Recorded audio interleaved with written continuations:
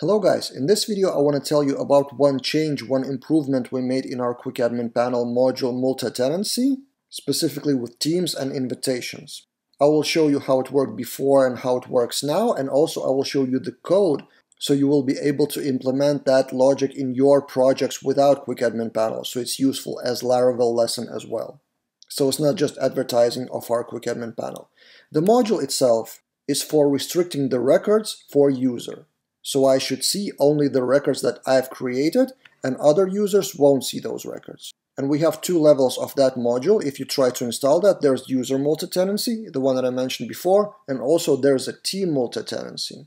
So the logic that the records would be seen by all users belonging to that particular team. So if you choose that, there will be a separate model team and users team ID as a relationship. Now let's talk about what we actually improved now.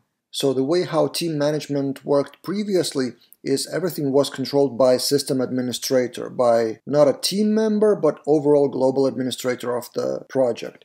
So they created a team, then they assigned the users to the team, so adding a user could contain a team, but everything was handled by administrator. What we changed is three things. First, with team multi-tenancy module, registration module is automatically installed, so new users can register with their team. Second, on every new user registration, a team is created automatically for that user. So if we fill in some fake filler data and register, you are registered as a team owner, and there is a new record in the teams table. And third thing we introduced is invitations. So every team owner can invite people by email. And I will demonstrate you that. So let's invite another user, invite, and the email gets sent to the person's email. So invite sent. I'm using Mailtrap for that, and that person gets this email. We invite you to join the team. You can customize that email in your code, and that person gets a unique link to registration form, but with team ID already set. So now if I register as that invited person, again with fake filler, I register. I don't see the team members menu item because I'm not a team owner. But in the database, you see new team by that owner with owner ID 2, and that user, user 3, belonging to team ID 2, but not as owner. Still, team multi-tenancy logic works, so all the records of any team member are seen by all the team members. How does it work in the code?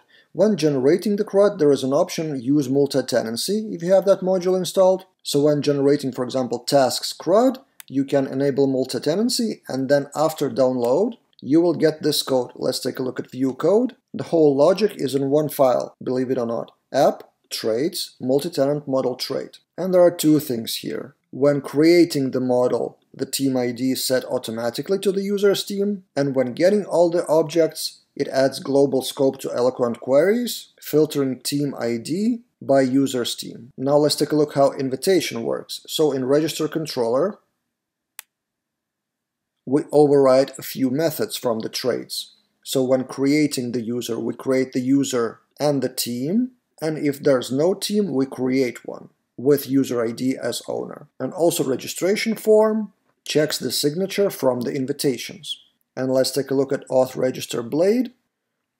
Auth register blade, in that form, there is a hidden parameter team. Finally, how that invitation gets called, it's in controller's admin team members, invitation, we're using signed route, Laravel feature, and we're just sending notification of team member invite. Pretty simple, so you can implement that in your projects, or you can use our QuickAdminPanel to get that invitation structure with teams and members. See you guys in other videos.